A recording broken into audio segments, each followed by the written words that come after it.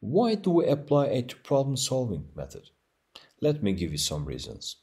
It requires making a CFT or cross-functional team. In fact, this can be counted as a risk analysis or risk management because it ensures that responsibility is shared among the team, so solution does not depend on one person's performance.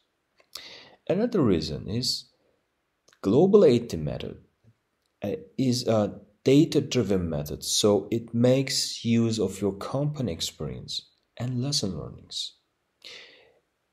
It helps you to focus on root cause analysis, which is the core of the method.